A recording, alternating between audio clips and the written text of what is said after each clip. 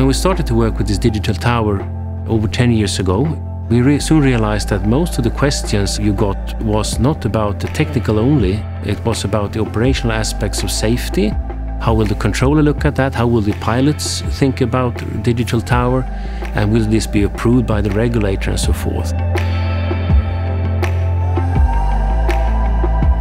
By combining then the knowledge of LFE and the operational understanding with the technical outstanding sort of piece of technology, you merge them together and create the whole package. I think the main reason of choosing a digital tower solution is that you can decouple the physical tower from the services you're going to provide, and by that enable another way of developing the airport.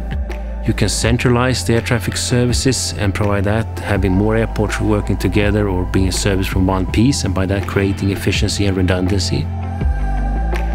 If you take a look into the future, this digital transformation, it probably means that there will be no physical towers in the old way we've seen it being built after 2020 or something like that.